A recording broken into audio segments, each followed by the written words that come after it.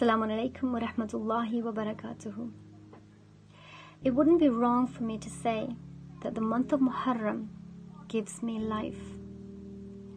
It's such a unique time of the year that it can't actually be compared with anything else. It's one thing knowing something, and it's a completely different thing being able to articulate what you know. And I feel that kind of helplessness when it comes to talking about Muharram, what it means. Because Muharram is an experience you go through. And every year, just as you're about to embark on the journey of Muharram, before you even get into like the first Muharram and you start attending majalis on a daily basis, before even you get to that point, you start to feel this feeling that you don't feel any other time of the year. It's so difficult to explain what this feeling is. But I guess you can say that you're ready to let it all out. You're ready. This time has been gifted to you once again, and you're filled with gratitude to Allah subhanahu wa ta'ala to allow you one more year so that you can experience this profound month and everything within it. Month of Muharram is an experience of inner strength, literally something that can shake the core of you and change everything. And what's so beautiful about this experience is that every single year it gives you something different. You know, we hear the story of the tragedy of Karbala year in, year out, from the wombs of our mothers till we die. Yet not a single year is ever the same. You can't ever say, I'll not attend this year because I went last year and I know what happens. Because every time you'll be gifted something different. And thinking about the sacrifice of Imam Hussein alayhi salam, and if we try to apply some of the teachings and understandings from within Karbala, too many to mention, I wouldn't be able to list them right now.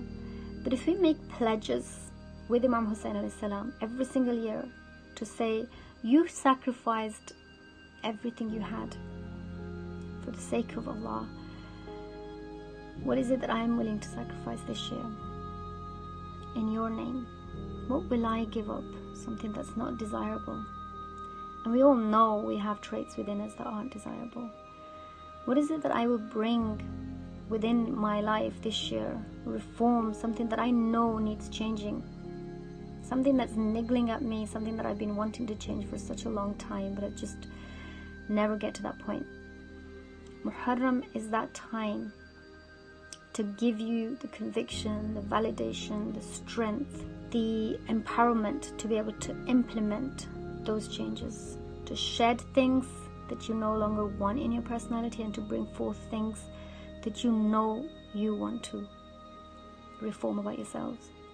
You know, thinking about the power and the strength of Lady Zainab Salamullah alayha, and being a woman myself, and I think about so many different experiences where things have been difficult, people have been difficult, you go through things that you think are suffocating and you can't seem to see a way out.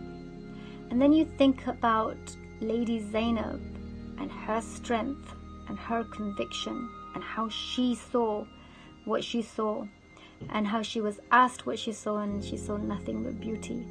It puts everything in perspective there and then. It really makes you reflect and think about what you find difficult in your life and what she had to go through and how you can learn from that and how it gives you so much strength to go through whatever it is that you're facing.